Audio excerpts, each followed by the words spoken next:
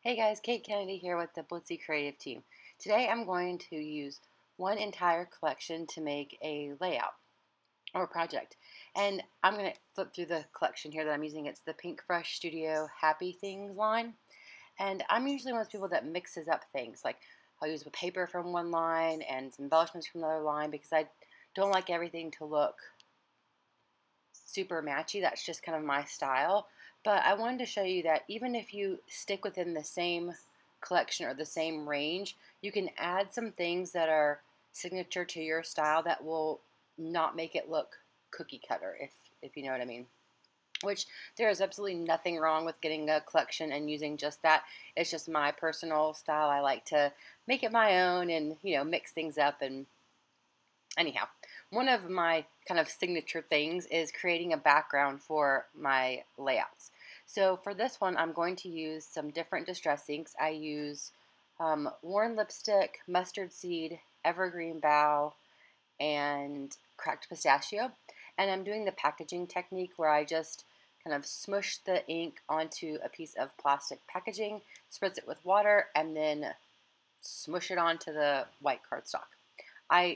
It's kind of my go-to thing lately. I love the watercolor look, and this is such an easy, like, foolproof way to do it. I've showed it before in videos, and I think you guys like it too. I've seen a lot of people doing it. I'm just going to dry that really quickly with my Ranger heat tool.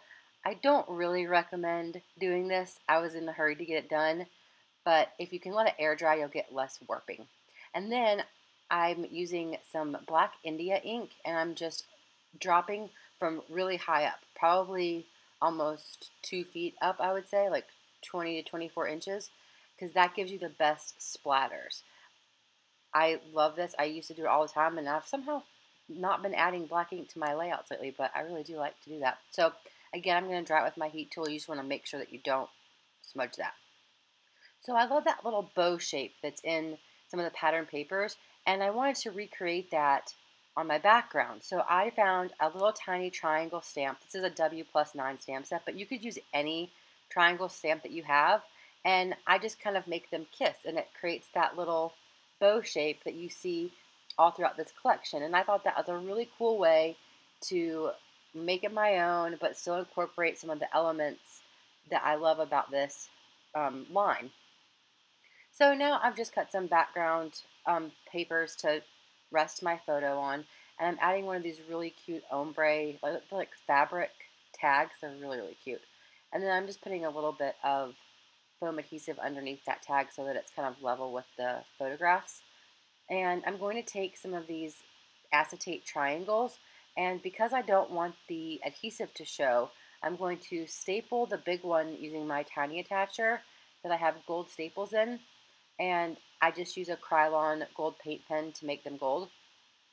And then I'm going to use this Xyron sticker maker to coat it with adhesive, coat the triangles with adhesive so that none of it shows. This is a really great technique. I did it in a previous video where I did the title with a similar product, and I just ran all the letters through that sticker maker. It's a great thing. Now I'm taking these super fun glitter foam stickers to create my title, which is just going to be lovely, and add that to the bottom. And then I'm going to add a few. This set of foam stickers also has a bunch of hearts and also those little bow shapes. So I'm just going to add some of those around the page. And then I'm going to use one of my favorite embellishments, which is some patterned wood veneer. And I'm going to take one of the borders and use my Tim Holtz non-stick scissors to cut it down because I don't want the whole thing. And you can cut wood veneer with those scissors, which is awesome because I love to do that. You can also stamp on your own wood veneer with StazOn ink. I've done that before, and I really like the way that it looks. So I think that's pretty much going to finish up this layout. I think I'm going to add a few more embellishments, but I just wanted to show how you can use an entire collection, only one collection, or only one paper line, and put your own spin on it, do your thing with it.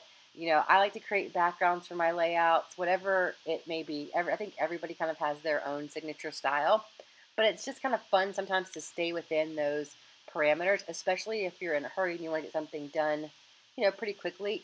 having the whole collection is so convenient because it takes a lot of the thought out of it for you. So you can just sit down, get your story told, and get it in your album. Thanks guys so much for watching. I'm going to have some close-up pictures here at the end, and check out Blitsy for the products below. Bye.